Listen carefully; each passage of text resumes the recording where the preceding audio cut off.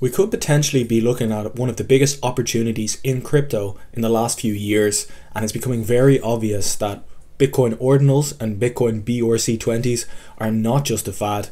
Bitcoin is the most decentralized, the biggest by market cap chain, one of the most secure chains in the entire world. So it's likely that ordinals are not going anywhere anytime soon. And when you look at it, the market cap for ordinals in comparisons to Ethereum NFTs, we're going to be focusing on ordinals in this video, but also BRC20s, the market cap for that are minuscule in comparison to Ethereum NFTs and Ethereum tokens. Good evening, ladies and gents. Welcome back to Compound Interesting. In today's video, obviously, I want to be talking about ordinals. I went ahead and bought my first Bitcoin ordinal a couple of days ago, and it's gone up 2x. Now, it was only 0.0016 Bitcoin, so I made about $400 in the space of 2 days, which isn't too bad. But yeah, Bitcoin ordinals are really taking off right now, and I want to go through everything that I've learned in the last few days about Bitcoin ordinals, how you can decide which ones to buy, which ones are good, and which are the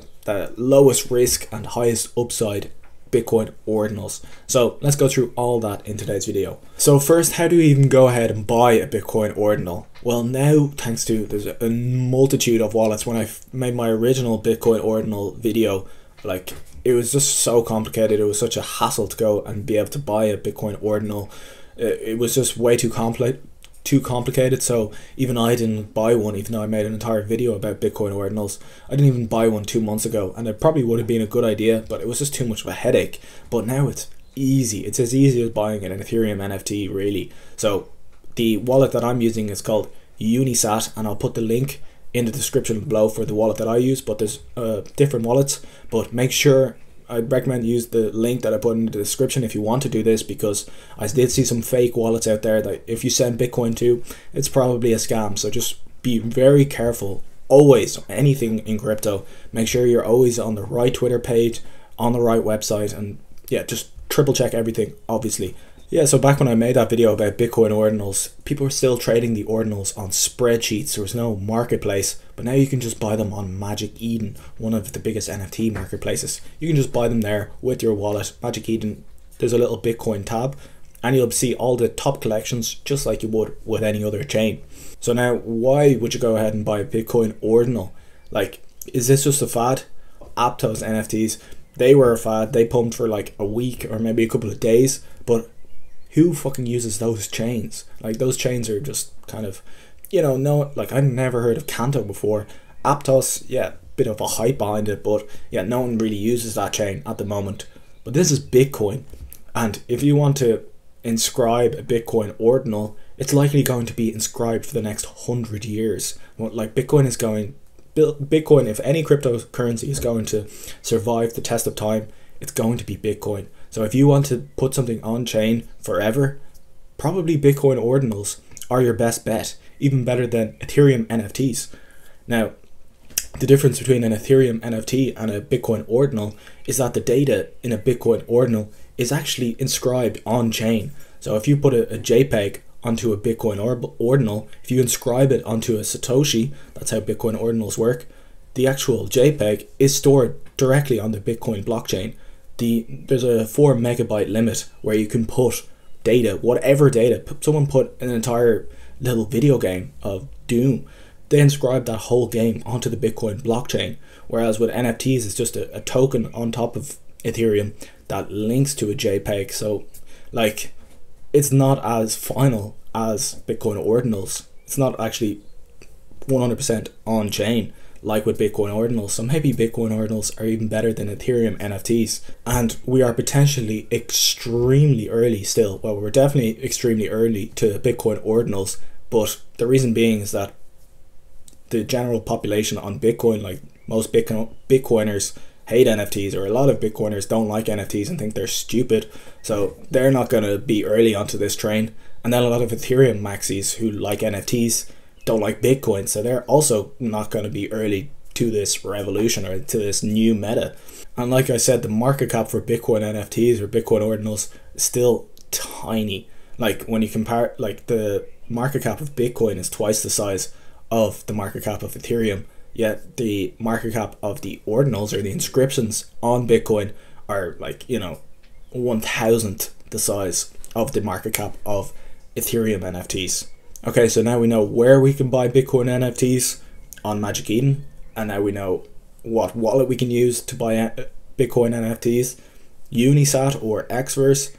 But what Bitcoin NFTs are we going to go ahead and buy? Let's start talking about that. So I think the lowest risk Bitcoin NFTs or Bitcoin Ordinals or Bitcoin inscriptions, in my opinion, would, like, the lowest risk ones, because Bitcoin is, like, if you're looking for an inscription or an ordinal that's still potentially going to be valuable in many years' time, I'd say the lowest risk at the moment, because this is all so new, so there's no good projects on Bitcoin ordinals yet. Like with Ethereum NFTs, there's established blue chip projects that have stood the test of time, at least like a year or so. Like CryptoPunks, for example, that's been around for 4 years. They're likely to be valuable still in 10 years' time.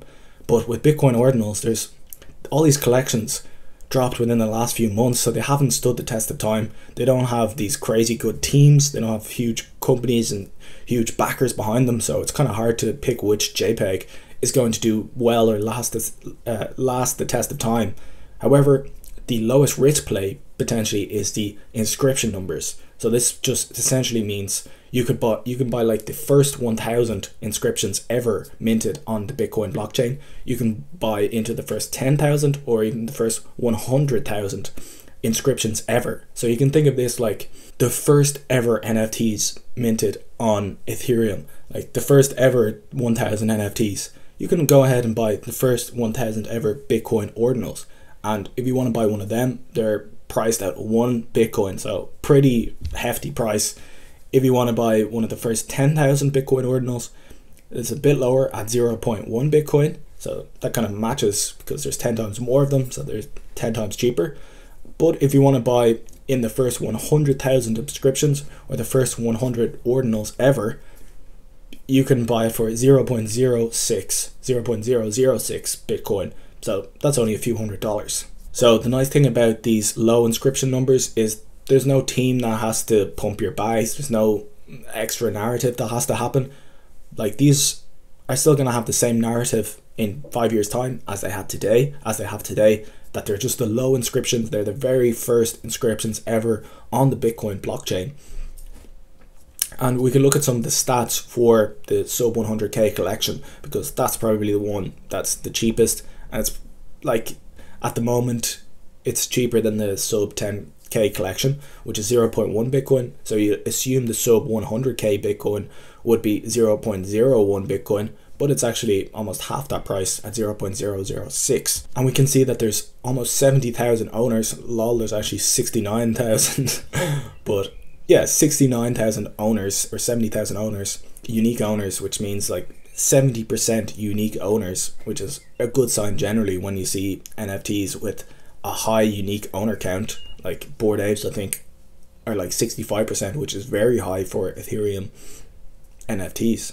And there's only 2.4% of these inscriptions are actually listed for sale, so 2.5%, pretty low.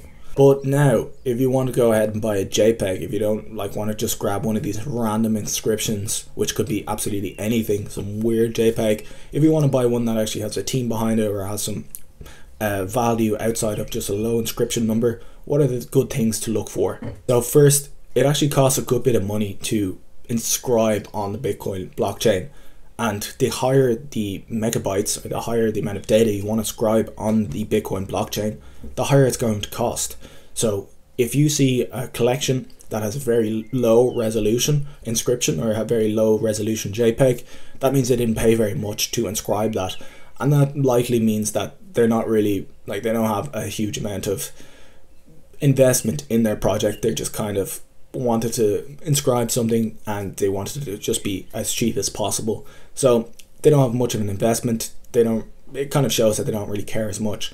However, if you see a high resolution inscription project, that means they actually paid a good bit of money to inscribe that collection. And if they did spend a lot of money, that means they're probably going to want to continue to grow that project and actually work on it to make it valuable.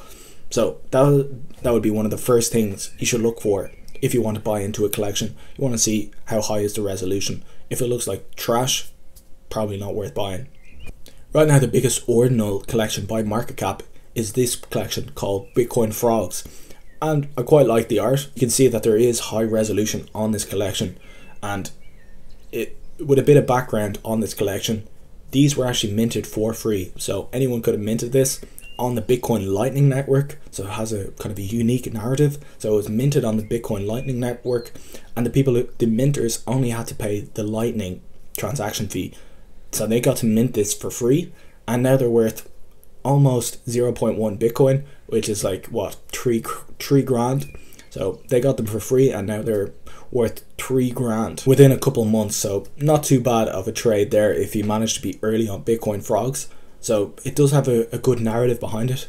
It was created on the Lightning Network, minted for free, has a low inscription number. So the lower the inscription number of a collection, the earlier it is. Kind of another good sign to see in a collection. And it has kind of the perfect number of ordinals, or the perfect number for a collection, which on Ethereum NFTs has always been 10,000. So it's a 10,000 collection. A unique owner supply of 43%. So not perfect, but getting there. The next project I will mention is actually the project that my first Bitcoin ordinal that I ever bought is Pingu's. So here you can see my beautiful Pingu that I bought for 0.0016. And now on a 2x. So it's kind of nice when you manage to get these good trades in a bear market. You don't get that very often in a bear market, so it kind of shows that ordinals are still taking off. There's still a bit of heat behind them. But this is a lower number collection, so 1,300 items, but a unique ownership of, you know, almost 700. So more than 50% unique owners, and only 16% listed. So not too bad. Now I'm not telling you to go and buy these, but they are cooking a little bit, which is nice. But yeah, there's not a huge amount you can go off with these collections at this stage. Like, do you like the art? This is kind of like early Ethereum NFTs. Is the art cool? Does it have good vibes? There's not a huge amount else. Now on Ethereum NFTs, you gotta have, like, you know, something crazy unique and really out of this world, and be shipping products and doing all this like crazy business stuff. But this is really early for Bitcoin ordinals. So right now the meta is just like, oh, does it look cool? Does it have good vibes? Does it have a good community? That's probably what's going to do. That's all you need right now for Bitcoin ordinals, because it's so early still.